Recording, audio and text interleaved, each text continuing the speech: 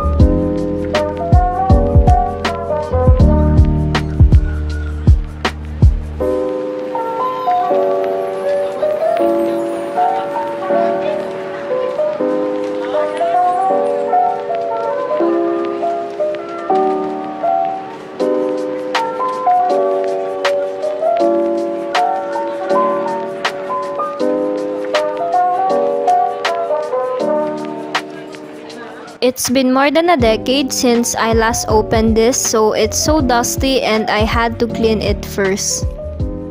Our dog seems excited about seeing the house for the first time, so she gets really playful before I even start what I want to film.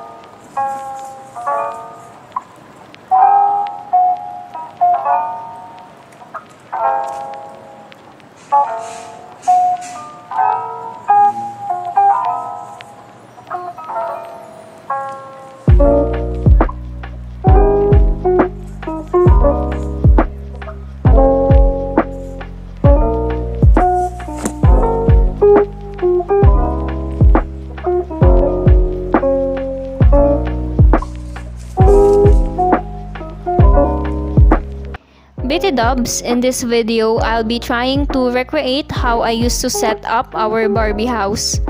A huge part of my childhood is playing Barbie dolls. I really love playing them and making up my own stories. I just wanted to film it now because I only have a few pictures to look back on this core memory, so I wanted to have a video as well. It would have been fun if I became a YouTuber earlier. Anyway, this Barbie house is not originally mine. This model is called the Barbie Folding Pretty House and it was from 1996 to 1997. I was born in 1999, so it's actually played first by my two older sisters. I was the youngest, so I'm the one who played it the most growing up. They offer additional packages for furniture, but our dad didn't buy them, so as a kid, I have to be creative and make bigger beds, a sofa, and a crib using my Legos.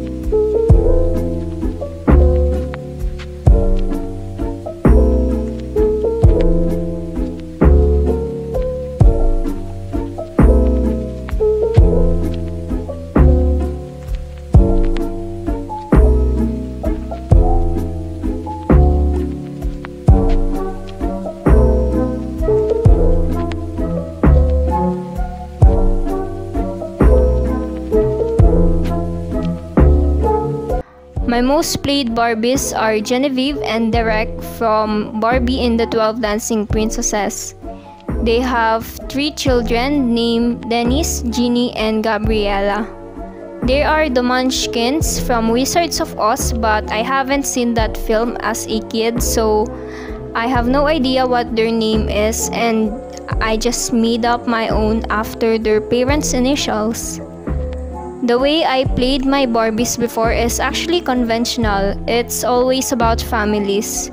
I also remember when I first watched Toy Story, I imagined my toys also coming to life when I'm not around, so as much as possible, I want to leave this house always open, but my mom would be angry whenever I don't clean it up after playing. Anyway, this video has been fun. Stay tuned for my other contents.